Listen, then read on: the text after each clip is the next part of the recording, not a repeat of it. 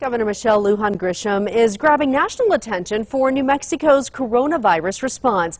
She also mentioned getting help from the state's 2 national labs. So what exactly is their role?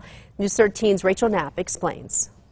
On MSNBC's The 11th Hour show last night, Governor Michelle Lujan Grisham told a national audience that part of New Mexico's success in processing hundreds of COVID-19 tests quickly is because of the equipment at the state lab and Tricor. But she also gave credit to something New Mexico has that other states don't. The position that New Mexico's in that's a bit different is that we are a state that's got 2 of the 5 national laboratories. She's referring to Sandia and Los Alamos National Labs, which are national security labs under the U.S. Department of Energy. We asked the governor to clarify how the labs help in test processing, but she declined an interview. So we looked into what role the labs have in the fight against the coronavirus. For Sandia, they're helping the government figure out how and where the government should put their resources. Where should one put test sites? Where are we going to run out of medical supplies?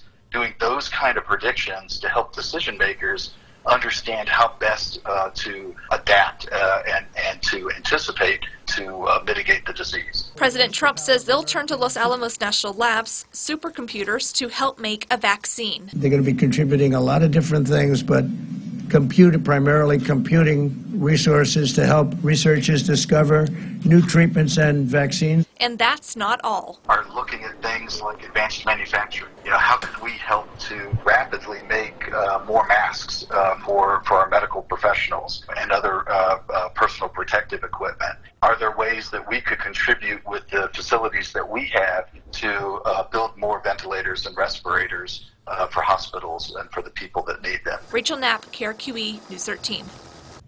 But there is still no explanation from the state for why New Mexico has the ability to process so many more tests than other states.